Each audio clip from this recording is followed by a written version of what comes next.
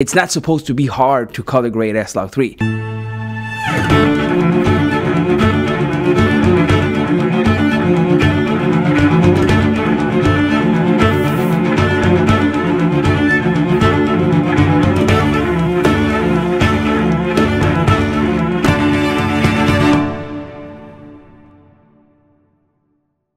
In today's video, I'm breaking down how you can color grade S-Log3 footage in Adobe Premiere in the easiest way I know of using the built-in tools, and I will give you guys a free S-Log clip so you can grade along with me and hopefully learn easier. So without further ado, my name is Christian. Thank you guys for stopping by. Let's go. The first thing I always do when I color grade is to convert my S-Log3 footage to Rec 709. In this case, I use my own LUT that you can download for free.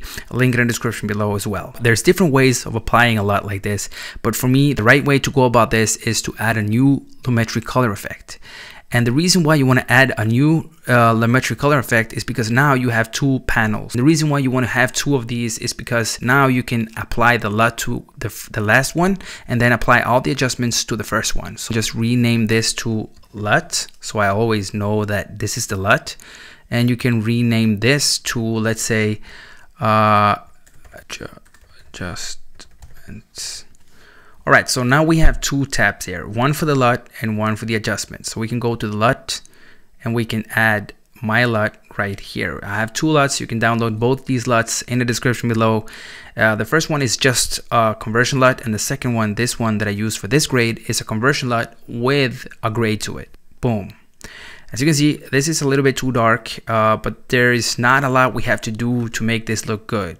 Go to the adjustments, not the LUT, because like I said, if you grade on this panel right here, then you are affecting the LUT and not the clip itself. So make sure to be on the first one here, and you can drag up the exposure. So as you can see, if I drag up the exposure on this tab, you can see that the clip is looking good, right? But if I do the same when I go into the LUT panel here where the LUT is, you can see that it's not the same. It's not doing the same thing because you are, like I said, affecting the LUT and not the clip itself. So make sure to always be on the first tab here. And I don't know why, but sometimes if you jump from clip to clip and you go back, boom, you can see now I'm thrown back to the last lumetri color effect, which is something to be aware of when you're color grading, because if you start grading here, things will not be the same. All right, so go to the adjustments, and here, of course, I have to drag up the exposure. I'll drag it up to, let's say, 0.7, and then I can drag down some shadows to create contrast on this image. This is way too much, of course. Let's drag this back to, let's say, 19, okay? And then I can drag down the blacks a little bit to create a little bit more contrast in this image. Okay, 29, and I can drag up the whites a little bit to create that punch. Not so much, just a little bit. Let's say 2. Okay, this is looking really good already. Look at this. Boom. And we haven't done a lot to this image. You can just leave it at this, but I actually wanted to create this moody, warm tone to this image. So what I did here was to go up to the temperature slider, and I dragged it up quite a bit. Let's say 11.3. As you can see, if I take this to 0, you can see the difference. This is before, and this is after applying this warmth to the image. I really love this warm tone, and what you could do though is to go into the saturation and drag this a little bit down if it's too much for your taste. But yeah, I think that leaving it at 93 in saturation is a good number. This is looking amazing, and what we could do next then is to just copy all these adjustments and then drag them over to this clip right here. Add, you know, all these tweaks, and as you can see, this is way too warm inside because, yeah, all these warm lights was hitting his coat. So what we could do here is to, again, make sure you go to the adjustments, drag this temperature slider a little bit back here, like, let's say like so, and it's still a little bit too warm inside for my taste.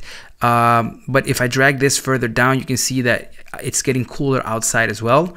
So to make this even better, we can go into the curves, and we can make sure to hit this hue versus saturation, and we can tap the coat like this. And now we are basically affecting the warm tones of this image.